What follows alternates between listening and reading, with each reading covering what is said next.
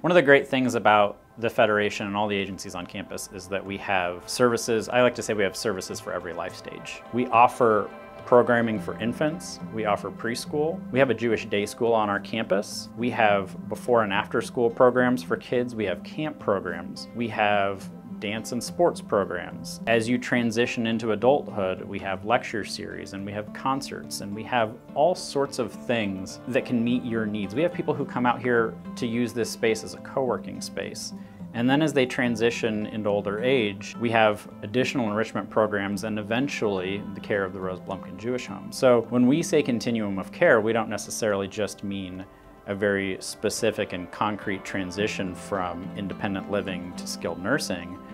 We mean that we care for you from birth to death. At every point of your life and everywhere in between, we are offering services and you're a part of our community. I can't think of an agency that our family hasn't touched through the Federation. Overseas program and Jewish Family Services. We took Love and Logic Parenting years ago. That's right. Kind of learned how to be parents when we had preschoolers and challenging behaviors when they wanted to exert their independence. Even if you're not a family that's taking part in scholarships or assistance for different things, you're receiving the benefits of our Federation. My wife and I have 18-month-old twins. When it came time for us to enroll them at Child Care Center, obviously there are options all over Omaha. We chose to send our girls to the ELC, not only because it has a great reputation, which I think everybody knows, but because I had the opportunity for years to see firsthand what they do down there. We offer something that almost nobody else really could offer. We have really engaged teachers who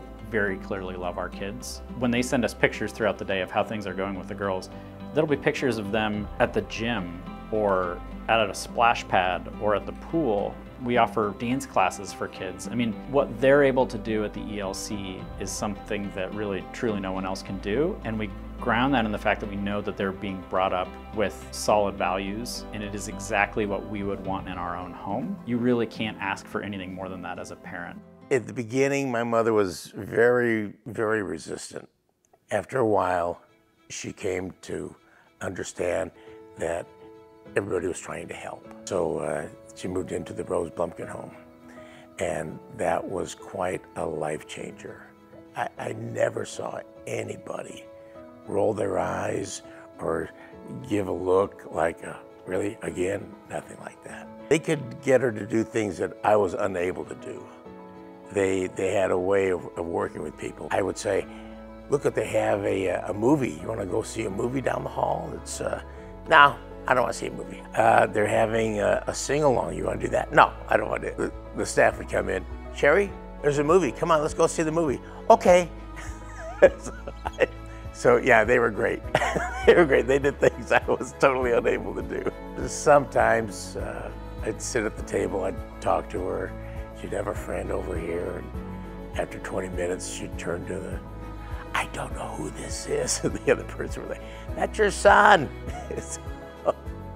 Those things were a little tough. The memory would fade in and out. Towards the end, the staff was essential in helping. The support from Shelley and the whole staff, just unbelievable. It's hard to put into words, but it's great work that they do. Sherry's situation is indicative of forms of assistance that are available through Jewish Senior Outreach. Every situation is different, every client is different, every family is different, but when it came time that she needed a bit of attention, she had a friend in the community that knew of Jewish Senior Outreach and knew what we did, and they kind of gave us a bit of a heads up, and then Sherry followed with a phone call. It was a relationship that was built over many years. I'm so glad that I got to know her well. She knew that she could trust and count on us for support, and I'm glad it worked out well that way for her. Whether it's from the ELC all the way to a full life cycle event. It may even be, death or funeral, but there's always going to be some support and everything that's in between that, hopefully joyous occasions and ceremonies and things. But there's going to be a chance that the Federation will play a role, and there will be a point at which you will have been impacted and your lives will have been impacted.